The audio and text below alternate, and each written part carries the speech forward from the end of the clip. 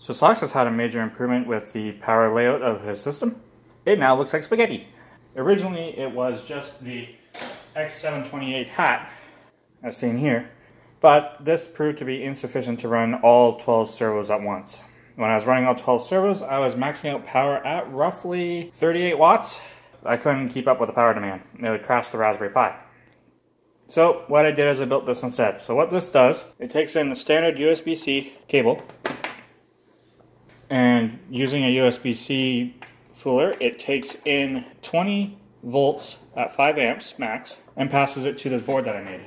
What this board does is it monitors the battery voltage level to see when the power in the batteries is less than 12.6 volts. And if it is less than 12.6 volts, it allows current to flow through this buck converter with constant current and constant voltage supply. Meaning that when there is lower voltage than 12.6 volts, it will maximum put out 3 amps into the batteries. And as it gets closer to 12.6 volts, it will feed it 12.6 volts and not exceed 3.0 amps. After that, this board will cut the power by using a MOSFET to cut the ground off so it stops powering the CVCZ converter.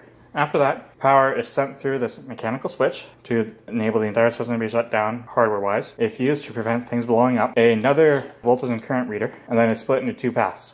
The smaller path goes through a buck boost converter down to 5 volts and feeds the Pi directly. All the parts on the Pi are what has been seen before. The other side goes through a larger buck converter, which brings it also down to 5 volts, but independent of the other 5 volt supply. This one feeds the servos. This allows Socks to have 2 independent power supplies, allowing Socks to not crash the Raspberry Pi when it turns on the servos, which was the issue I was facing earlier. Everything else is the same. I just had a lot of work to do by designing that board, rebuilding the battery compartment along with the battery management system board that I bought off the internet, and combining all that into one. But now, Socks works.